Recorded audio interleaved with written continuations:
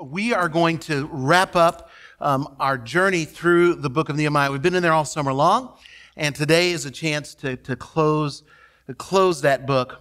And it's it's almost a bitter, sour closing. But hopefully it's still a challenge to all of us as we wrap up this particular book of the Old Testament. So, Nehemiah, chapters 12 and 13, the story here is what happens when we misplace our passions and what that means in terms of losing our way and loving God. So before I jump into that, I just want to ask you, if you would, let's just take a moment. Let's just pray together, ask God to open up our hearts as we hear from Him through His Word. Let's pray together. So God, we are grateful that you still speak today. God, you're not some silent, distant God who kind of wound up the universe and then went away. No, God, you are active today. You are moving today. And so, Lord, as we look into your word today, may what we see here, may what we hear in your word, may it motivate us to be the kind of people that you have called us to be, that you want us to be. We pray this in your Son's name. Amen. I want to start this morning with a story that may seem like it doesn't really have much to do with the close of Nehemiah, but it really does. There was a German pastor by the name of Martin Rinkart, and he served in the walled town of Eilenburg during the horrors of the 30 Years' War. Now, if you know anything about European history, the 30 Years' War did not last for 30 years. I don't know why they call it the 30-year war, but that war lasted a lot longer than 30 years. But he was a pastor in a German town. And what happened was the town, Eilenburg, it became an overcrowded refuge, as people tend to do when there's war. Even this morning, as we're hearing about wars and we're hearing about bombing and so on and so forth that's taking place in the Middle East, people run. They look for refuge. And in this case, during the 30 Years' War, this town became a refuge for people from the surrounding area. The people who were running from and to and away from, they were suffering from an epidemic and from famine. And in 1637, the year of what's known as the Great Pestilence, there were four pastors in this town of Eilenburg. But one of them abandoned his post for health reasons, and he could not be persuaded to return. So, Pastor Rinkart officiated at the funeral of the other two. That left him as the only pastor left. And he often conducted services for as many as 40 to 50 people per day. Some 4,400 people in all. In May of that year, his own wife died. And by the end of the year, the refugees who had been running and trying to find safety had to be buried in trenches without services. Yet living in this world that was dominated by death, Pastor Rinkart, he wrote the following prayer for his own children to offer to the Lord. This may sound familiar. Now thank we all our God with hearts and hands and voices. What wondrous things hath done, in whom this world rejoices, who from our mother's arms hath led us on our way with countless gifts of love, and still is ours today. Friends, as we wrap up this series from the book of Nehemiah, our final two chapters, they're going to demonstrate why the worship, the love of Yahweh must remain central to our lives. No matter what happens, no matter what the pestilence, no matter what we are fleeing from, no matter where we seek refuge, we have to remember to keep God at the center of our lives And we also have to remember what happens, what could happen when we allow that same passion for him to fade. Here's what I want you to remember as you leave today. When we engage in the work that God calls us to, we must never neglect to celebrate what he's done. For when we do, we will forget who he is. We will forget who God is. So this is a lot in the Bible to cover. Chapters 12 and 13. You could actually do an entire 8-week series just on these two chapters. And so forgive me for not being able to dive in a bit more to these chapters. But I want us to start by looking at Nehemiah chapter 12, which gives us a powerful image of what it means to celebrate God's mighty acts. And what we witness here in this particular chapter of Nehemiah is a celebration and dedication of this completed wall of the city, as we've been talking about. That's why Nehemiah has come back to rebuild the city wall around Jerusalem. And what we find here in chapter 12 are the names of all of the priestly leaders, all of the people, the Levites. They're all listed here in this chapter, name after name, family after family. They're all recounted. Nehemiah lists 22 leaders of the priests who'd returned actually from captivity in Babylon about 100 years prior. And they'd come back with Zerubbabel. And you find that in verses 1 through 7. And what Nehemiah kind of painstakingly lays out in these verses here in chapter 12, it's a witness, in fact, to the faithfulness of God. The preservation of all of these families and all of their familial lines.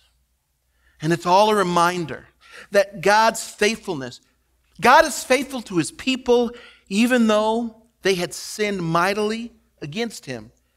God was still making sure to preserve his people Israel so that they would in fact return to the land that he had promised through their ancestor Abraham centuries before. And as we discussed a few weeks back, Nehemiah purposefully and intentionally, he worked to increase the numbers of those who lived within this rewalled city of Jerusalem. And now it's time to take time to kind of solemnly dedicate, worship God for this mighty act that's been accomplished through all of those who had engaged in this rebuilding effort under Nehemiah's leadership. This is what we read, beginning in verse 27 of Nehemiah chapter 12. At the dedication of the wall of Jerusalem, the Levites were sought out from where they lived and were brought to Jerusalem to celebrate joyfully the dedication with songs and thanksgiving and with the music of cymbals, harps, and lyres. The musicians also were brought together from the region around Jerusalem, from the villages of the Netophagites, from Beth Gilgal, from the area of Geba, from Asmavet. For the musicians had built villages for themselves around Jerusalem. And so while the people are here to dedicate the mighty act of God through the rebuilding of this wall, there's something I want you to really take note of that comes to us in this verse 30. When the priest and the Levites, when these religious leaders had purified themselves ceremonially, they purified the people. They purified the gates and the wall.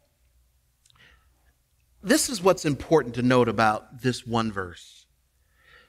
We don't get details in this text exactly what this purification is. We just know that it happened. But what we really should notice is there's an emphasis here on holiness. The leaders of God's people must be sensitive to the things that could defile them. They must constantly be cleansed in order to be holy instruments to be used by God. Holiness is one of the central themes of the Bible, and it is something that God calls us all to. But there's something else that happens here in chapter 12 that's equally impressive. Considering all the difficulties that kind of are attached to this rebuilding and this repairing of the walls and getting people to move back into this abandoned city of Jerusalem, Nehemiah assembles what appears clearly to be significant numbers of people to lead in a choir. Think about that. Have any of you had to lead a choir? Anybody here ever led a choir? Raise your hand. So no, y'all don't know what it's like. Leading a choir is a lot of work. I've led a couple. It is a ton of work. And Nehemiah assembles these choirs. Here's what I read about this. It had to be an impressive celebration. The passage reminds us that we have to find ways to unite the community, to glorify God together. Special celebrations that help the believing community. They're a testimony also to people who don't know who God is. And the emphasis here is that this is kind of a continuation of what King David, many hundreds of years before, had started. The musical instruments prescribed by David, the man of God, you'd find that a little bit later on in this same chapter. And it reminds us that an understanding of our place in history, our solidarity with former generations of Christians, that's vital. We have to see ourselves as part of God's continuing plan. And so this is an unforgettable opportunity to be grateful for, to celebrate God's mighty acts. And no doubt it is purposed in part to encourage us to do the same. There is a writer by the name of Henri Nouwen, and he says this. I love this. He says, to be grateful for the good things that happen in our lives, that's easy, right? To be grateful for the good things, right? But to be grateful for all of our lives, the good and the bad, well, the moments of joy as well as the moments of sorrow, the successes as well as the failures, the rewards as well as the rejections, that requires hard spiritual work. And still, we are only truly grateful people when we can say thank you for all that has brought us to the present moment. As long as we keep dividing our lives between events and people we would like to remember and those we would rather forget, we cannot claim the fullness of our beings as a gift of God to be grateful for. Now, he concludes with this. He says, let's not be afraid to look at everything that has brought us to where we are now and trust that we will soon see it in the guiding hand of a loving God. And I think that's what was going on with the people here in Nehemiah chapter 12. They were celebrating both the good and the stuff that was tough. And as we approach the end of our journey through the book of Nehemiah, we see that the people under Nehemiah's leadership, they worship God for his mighty acts. But then there's something that happens in the final chapter of Nehemiah, Nehemiah 13. And it's what happens. It's what happens when we forget about God's mighty acts. I want to read a passage of Scripture. I want us to read this together. It's a pretty long text, but I think it's important that we read through this together. Nehemiah chapter 13. I want to begin in verse 4. We read these words. Before this, Eliashib the priest had been put in charge of the storerooms of the house of our God. He was closely associated with Tobiah, and he had provided Tobiah with a large room formerly used to store the grain offerings and incense and temple articles, and also the tithes of grain, new wine, and olive oil prescribed for the Levites, musicians, and gatekeepers, as well as the contributions for the priest. But while all this was going on, I was not in Jerusalem. Who is the I that's not in Jerusalem? Nehemiah. He says, all this happens. I'm not there. He says, I'm not in Jerusalem. For in the 32nd year of Artaxerxes, king of Babylon, I returned to the king. Sometime later, I asked his permission and came back to Jerusalem. Here I learned about the evil thing Eliashib had done in providing Tobiah a room in the courts of the house of God. I was greatly displeased and threw all Tobiah's household's goods out of the room. He says, I gave orders to purify the rooms. Then I put back into them the equipment of the house of God with the grain offerings and the incense. Did you catch what was going on here? You get this? Nehemiah notices when he comes back that some changes have taken place back in the land after rebuilding the walls of Jerusalem, after the repopulation of the city of Jerusalem, after the reinstatement of the religious leadership and of the people, and after that celebration that involved the what? That involved the choirs, and they were celebrating what God had accomplished. Something is out of place. Something is off center.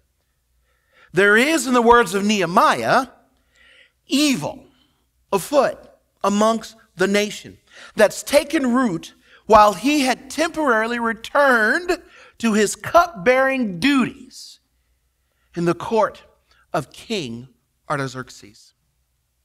Now, when you read through the book of Nehemiah and you read all the history that comes to us from that time in the world, no one's exactly sure how long Nehemiah had been gone from Jerusalem and then returned to find the things in the state that they were.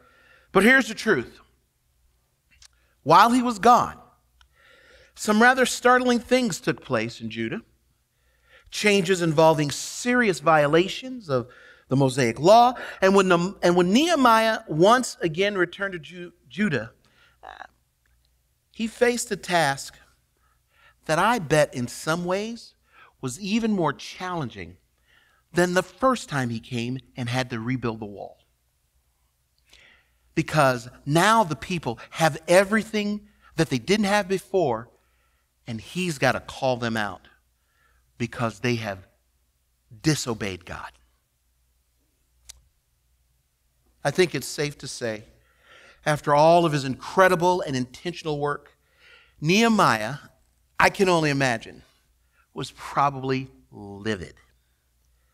I can imagine kind of this anger, the frustration, disappointment with the people, their lack of spiritual fervor. After all that God had accomplished through them and for them, this is what he says. This is what he says in verse 10 of chapter 13. I also learned that the portions assigned to the Levites had not been given to them, and that all the Levites and musicians responsible for the service had gone back to their own fields. Stop just a minute. The people weren't feeding the people they were supposed to feed, and then, not only that, said, now you guys got to get back to work. Yeah, we know you're supposed to do the things over here for God, but here's what we're telling you. You're not doing that anymore. Hit the road, Jack. Nehemiah says this. So I rebuked the officials and asked them, why is the house of God neglected? Then I called them together and stationed them at their post. The idea that the people who would have been watching and guarding the very spiritual life of the city had not been doing their job. Interestingly enough, I came across another account that explains why it's key to have certain people assigned to keep watch over certain things and the difference those people can make. Did you know during the late medieval period, London had a very strange law on their books? Each and every gate into the city had to keep a musician on duty.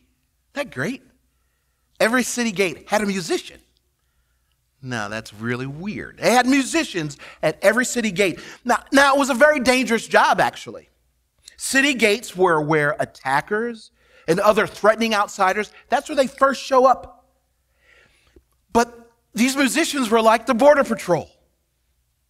But they gave the job to musicians. And as strange as it sounds, musicians took charge of many of the essential services back then.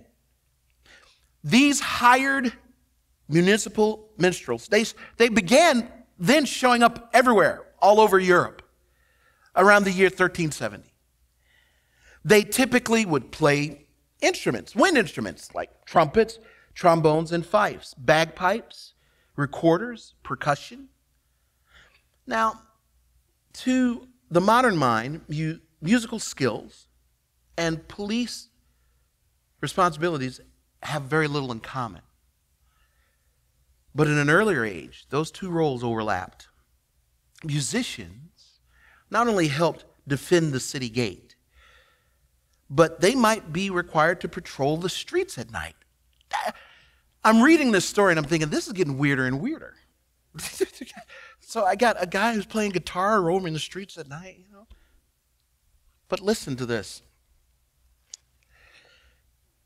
In Norwich, which is a town, a village in England, in the year 1440, they established a tax to pay these musicians as they wandered the streets. These musicians were required to take an oath of office. Then in Germany, the minstrels were expected to acquit himself well as a swordsman. What? Why musicians? Here's the most obvious answer. Musicians were ideal as first responders. Why? Because what could they do? They could sound the alarm in case there was a major disturbance. Certainly a loud horn or a drum would help in that regard. Their signaling capacity of their musical instruments also explains to us now we see the drummer playing in a military band. That's where that image comes from. These are the people who were called to stand watch on the city gates and to alarm, let people know.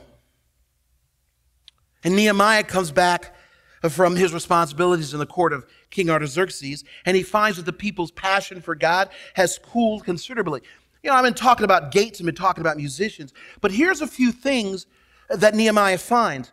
He finds that there is working and there are people engaging in commerce on the Sabbath. You read that in chapter 13, verses 15 and 16. He finds that there is an ignoring of religious guidelines.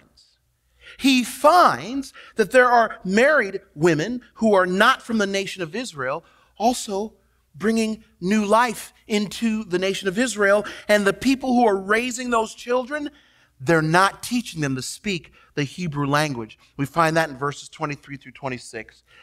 So even as this phenomenal story of Nehemiah, the rebuilder of walls, having successfully led the effort to reestablish the city of Jerusalem, to place at the center of life in that city and in that part of the world, the faith that calls people to follow the one true God, Yahweh, something is not right. All it took was for Nehemiah to be briefly absent. And the very same people who had one point been so enthusiastic for God, now once again avert their gaze. They look away from that very same God. Nehemiah returns to find a people who have yet again seemingly forgotten what faithfulness to their God, who embodies true faithfulness, looks like. I have a cautionary tale I want to share with you. From the life of one of the most well-known and well-loved American writers and humorists, Samuel Longhorn Clemens. Anybody know who Samuel Longhorn Clemens actually was? Do you think you know? Mark Twain. And Mark Twain wasn't a Christian. How many of you knew that? He was not a believer. Nor did he claim to be one when he began to court Olivia Langdon. Now, back in Twain's day, a man typically had to get permission from a woman's parents before marrying her. I did. Had to get permission, so I'm not that old, but it still happens, right? But that's what Mark Twain had to do. Mark Twain had a problem, however.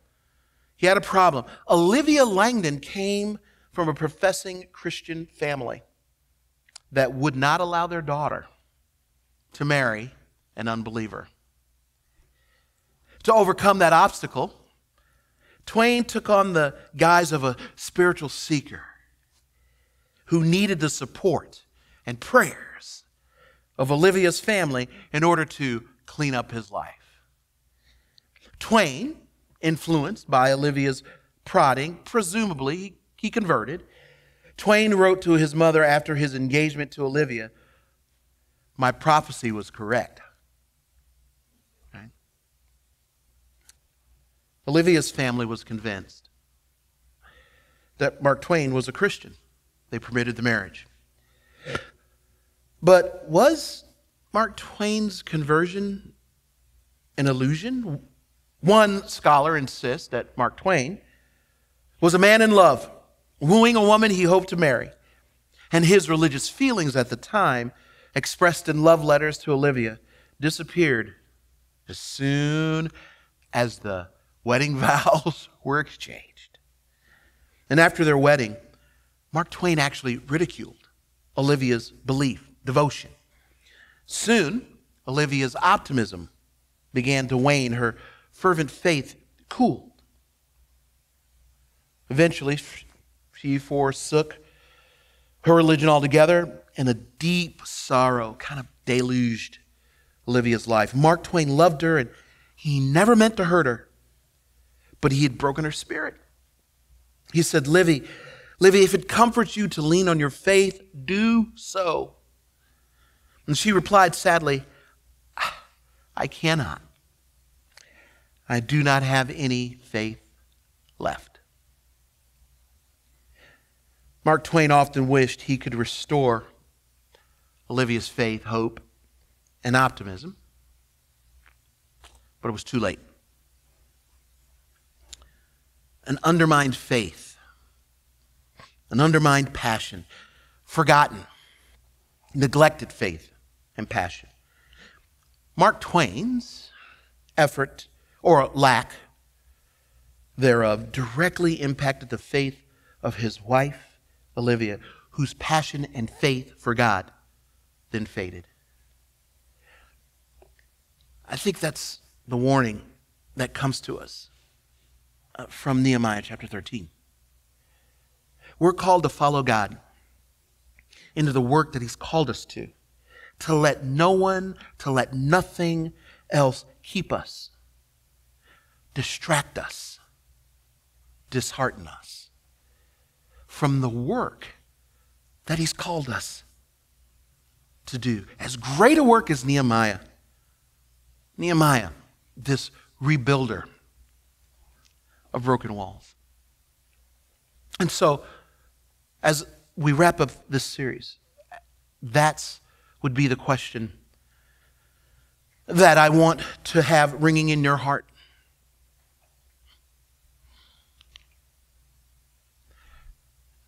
Where's your passion?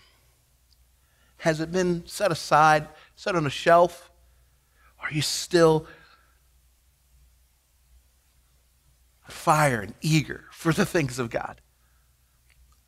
Because if it's on the shelf, it's been set aside, it's easy to lose your way. The good news is, the really good news is, you are not lost. You can come back. to this good God, this loving God. That's what he wants for you. Would you pray with me?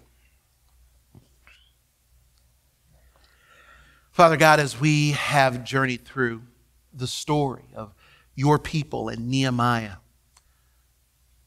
Lord, we know that without you, we can do nothing. God, when we partner with you, we can accomplish great things, and we thank you for the story, the true story that comes to us from this book. Great things done in your name. And God, there's a cautionary tale as well.